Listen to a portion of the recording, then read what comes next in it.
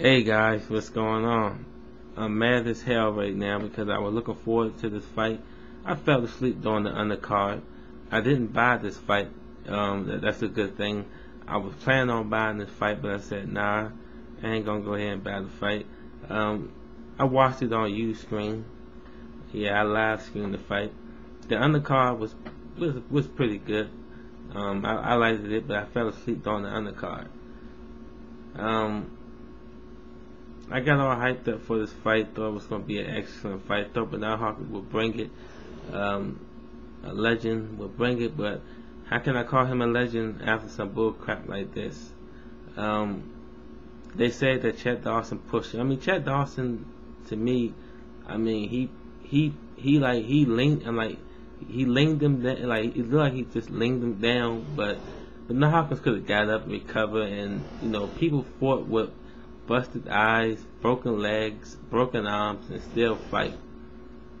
I mean, Bernard Hopkins, I can't really call you a legend off of some stuff like this. I mean, Bernard Hopkins, you've been in the sports for a very long time, and you've been doing this. You've been doing this before, man. And to make a good fight like this, to end like this, is just bad. Just bad for boxing. Bad week for boxing. That's all I can say. Bad week for boxing.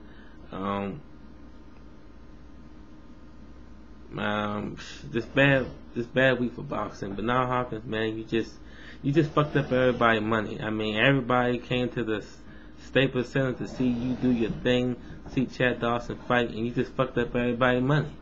I mean, that's why everybody was booing you. So, y'all rate, subscribe, and comment. Tell me how y'all feel about this fight.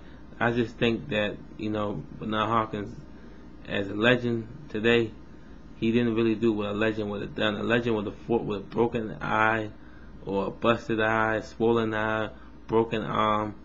I mean, a legend would have went out there and gave his all. Even if a legend got knocked out, he still would have been considered as a legend anyway.